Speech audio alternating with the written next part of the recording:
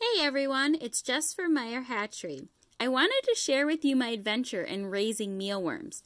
Mealworms are such a wonderful treat for your chickens, so I wanted to learn how to raise them myself, and here's my adventure. I started with 6 drawers. Each of my plastic units has 3 drawers in each of them, and I cut the bottom out of 2 of the drawers, replacing this with small whole plastic canvas. I also cut some plastic canvas pieces to put on top of the drawers to keep our little friends inside. The plastic units with the drawers went into a larger plastic container with a towel on top of it. We learned early on sometimes the mealworms can escape their drawers. Also, keeping them in the larger tote allows for the mealworms to be kept warm.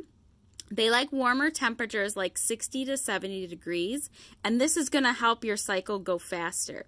You don't want to raise them outside or in a garage where it's cold. Each drawer has a function. Drawer 1, with the bottom removed, is for beetles. Drawer 2 collected the eggs from the beetles. Drawer 3 is kindergarten, or where the baby mealworms go. Drawer 4 is for your medium-sized mealworms. Drawer 5 is where the larger mealworms are, and that also has the cutout on the bottom of that drawer. Drawer 6 is actually the collection for the mealworm castings or the mealworm poop, which is excellent for your garden. I started with about 500 mealworms, and that was way too many for my setup. So if you'd like a smaller setup like mine, I would suggest 1 to 200 medium to large mealworms. You can purchase these from many suppliers. I've added my link below. In the drawers that held the small, medium, and large mealworms, as well as the beetle drawer, I use just plain oats for their bedding. For the drawer that collects the mealworm eggs, I use the cornmeal.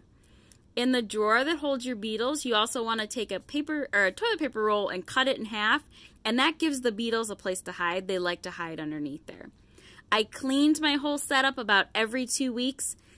That could be a lot, but I wanted to make sure that my beetles and my mealworms were nice and healthy.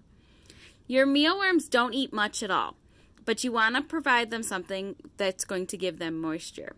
Apples, carrots, and potato pieces work wonderful.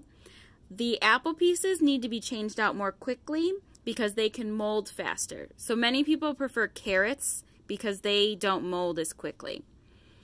In the drawer where your largest mealworms are, you're going to notice after some time that they're going to change to pupas, and they look like this. After they've changed to pupas, you're going to move those to the beetle drawer, where they're going to emerge as darkling beetles in 1 to 3 week span. The mealworm eggs in the egg drawer, so they're going to drop through into that egg drawer, can take 1 to 4 weeks to hatch, so you have to remember to be patient. I watched my mealworm farm for about 2 months, and it took about that time to get a full cycle.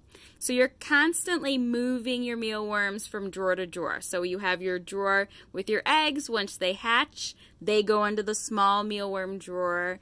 And when they get to a medium size, they go into the medium size drawer. And this kind of goes with your cleaning cycle. Then you'll have your drawer that has your large size beetles, or your large size mealworms, and you'll work from there.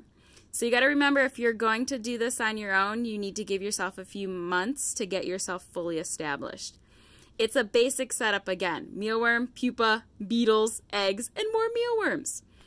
After you have fully established, so after you get through 1 cycle, you can start giving some mealworms to your chickens.